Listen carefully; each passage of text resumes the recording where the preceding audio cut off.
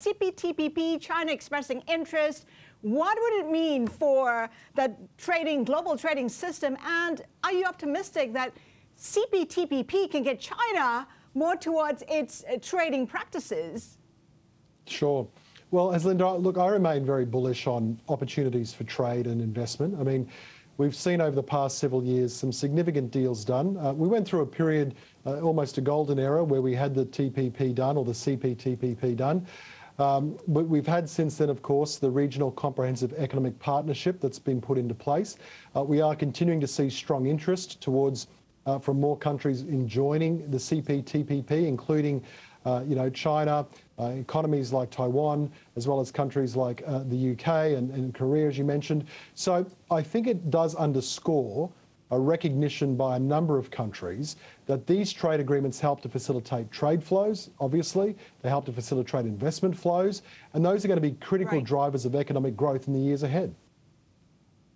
Would China's membership make it even more imperative for the US to be part of CPTPP, bearing in mind that it was initially thought about because it was supposed to counter China's influence?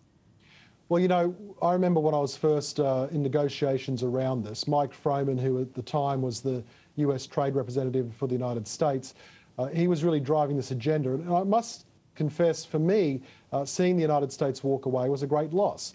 It would be great to have the United States come back.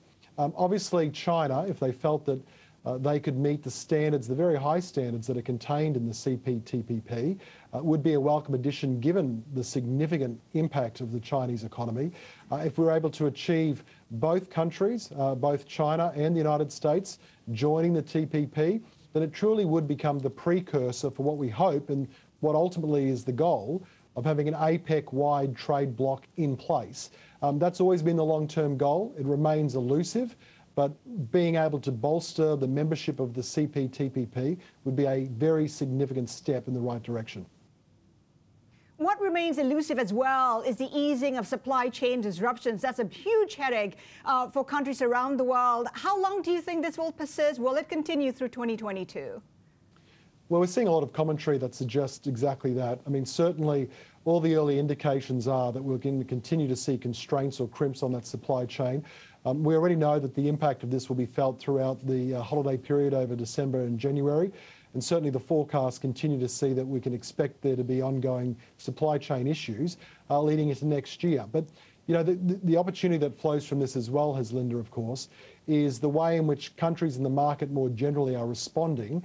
We're continuing to see a diversification of supply chain. We're continuing to see a shift away from, last-minute supply chain services. And so I think we're going to get effectively those two features coming together, where you're getting diversification as well as that supply chain problem being fixed over the next 6 to 12 months.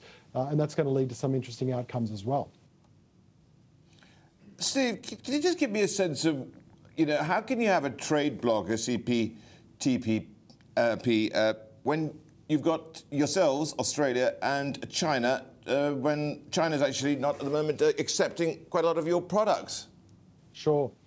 Well, I mean, that's why you need to have the rules of the road. That's why bodies like the WTO are critical for resolving trade disputes. Clearly, you want good actors on any side of a trade deal at all times. But from time to time, you do have disagreements that arise. Where those disagreements arise, you need to have, a body like the WTO and its appellate body in place. Now, the appellate body lost a lot of wind from its sails over the past several years following some decisions that were taken by the United States. Reform was required. Reform is being discussed, and I think in time reform will be implemented, the result of which will be a more agile WTO that responds to these types of trade disputes in a more timely way, and ultimately that's going to be good for all economies concerned. But people quite often ignore the WTO. It's toothless largely, isn't it, Steve? That's what I'm trying to get at. So, I mean, if you've got two actors who aren't getting on, how do you actually then cobble together, a trade bloc, if you will? Well, you have similar comments that were made about the bilateral relationship between the United States and China as well. And yet, notwithstanding some of those tensions, there are still agreements that were able to be forged and put in place.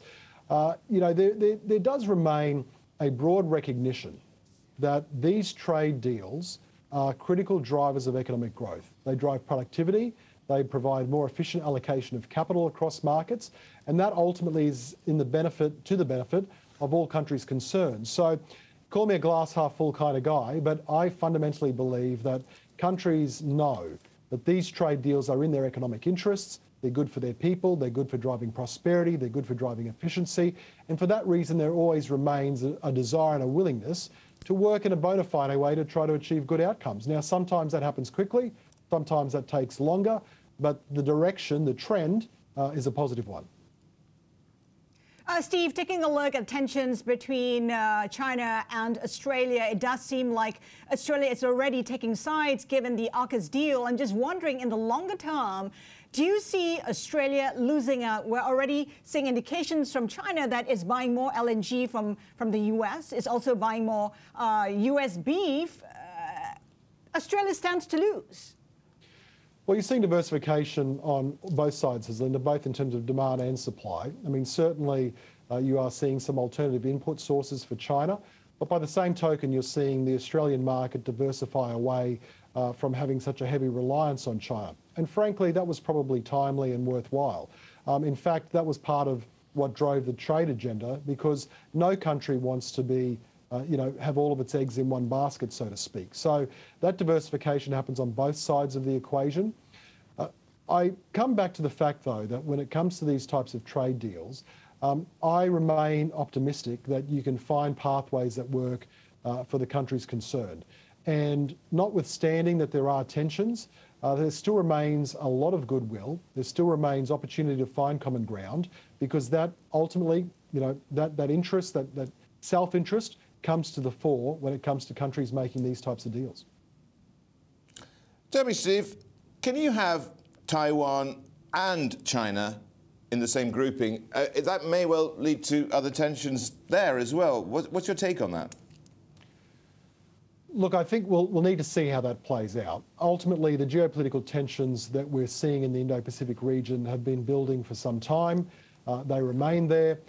Earlier, Haslinda, you made the comment about Australia picking sides. I mean, I would just note that the consistent commentary that comes from both Australia, the US, the UK, as well as from ASEAN, as well as from China, is to make it clear that this isn't about picking sides. I don't think there are sides that need to be picked. What there is a slightly different worldview. What there is, though, that is common is a strong commitment to multilateral institutions, and that includes multilateral institutions like the WTO. So I fundamentally think that there's enough goodwill to be able to drive forward agreements. Now, whether that means Taiwan and the China mainland are part of that, time will tell. But I think with all of these trade deals, the more economies that are involved, the more countries that are involved, the better it ultimately is for everyone.